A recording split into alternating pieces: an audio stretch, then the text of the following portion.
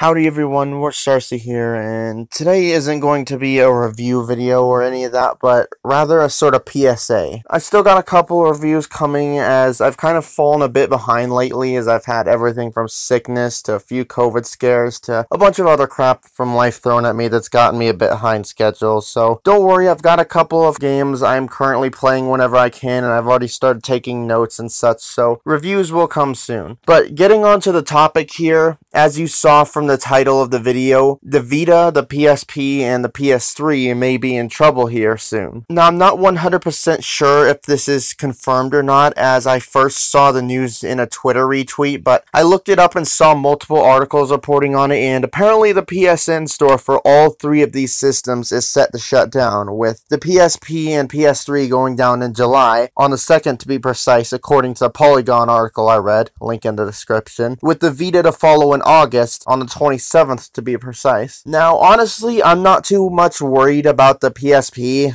I've looked online plenty of times for ISOs, both of full games, demos, and even of minis, and I've never had trouble finding anything I've looked for besides at worst having to settle for a European ISO rather than a USA one, which works the same anyway. This is one of those cases where you can thank pirates, as thanks to them, I don't think we have anything to worry about losing on that system. Now, the Vita, and to a slightly less extent, the PS3 is something you should be more concerned about. Now, I say the PS3 to a lesser extent because at this point, there just aren't any games being made for it anymore. You want new stuff, you'll have to look to the homebrew community, which has a few releases every now and then, with the most recent notable one I can think of being the port of Super Mario 64 to the system. However, the PS3 isn't completely out of hot water. Reason for this is because all the games for the system haven't been backed up online, at least not completely from what I've seen. I've followed the PS3 homebrew and hacking scene somewhat closely over the few recent years, so as with every retro/obsolete system, I've also looked into the piracy area. When it comes to the actual games, I don't think the situation is too dire, as whenever I look for newer games, I can usually find a PKG of the game, which to those of you unfamiliar with what that is, it's the game in a format that you can install onto the home screen and can typically be ran on any model of PlayStation 3 with very little setting up needed. Now, in the admittedly somewhat common case where I haven't been able to find that format of an older game, that's where ISOs are usually easier to find. So games themselves, again thanks to pirates, are pretty much backed up quite well decently online. However, I know that not everything is there, especially DLC from my personal experience. I already have this game on multiple systems, so it doesn't really affect me as much, but I still thought I'd use it as an example, as I've looked online and haven't found any of the DLC archived for it. The game I'm talking about is Monopoly Plus. I've never found the DLC in any format, and I've looked pretty hard. My point is, there's still stuff like that, digital only, that if it isn't archived in some way that hacked systems can get their hands on, it'll end up in the same situation that simply delisted games end up in, where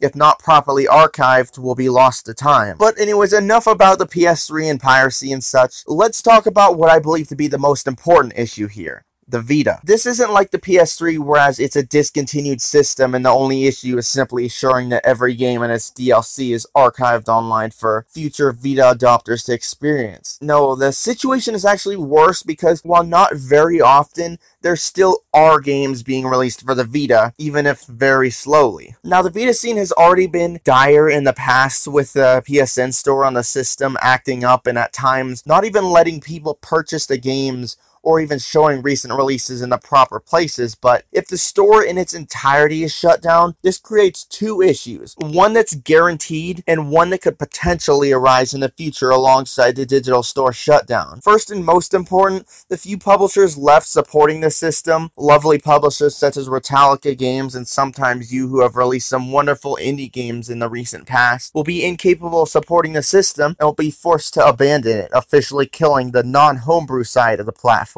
Because honestly, the homebrew side is probably one of the best homebrewing communities at the moment right now. But the second potential problem that could arise is that shortly after, or even alongside the store shutdown, we could see many games have their online servers shut down. I'm honestly not familiar with which servers are still up, as I haven't played a Vita game online since 2013 or 2014, but I can imagine that with many games not having a way to legally obtain them anymore, with the exception of used copies of physical games, that there'll be no incentive to leave online servers running, and thus they'll start shutting down one by one. So here's my advice. While it isn't yet confirmed by Sony themselves, we should still take this very seriously. So if there are any digital-only games, especially indie games, that you haven't bought yet and have any interest in playing at some point, I'd suggest getting them as soon as possible, because unless you plan to hack your system and hope to find a backup of the game in the future, this may be your last chance to do so. That, and I think that the indie devs deserve a few more bucks for their continued support of the Vita. As for backing up games yourself, I'd say if your Vita is getting full or already is full,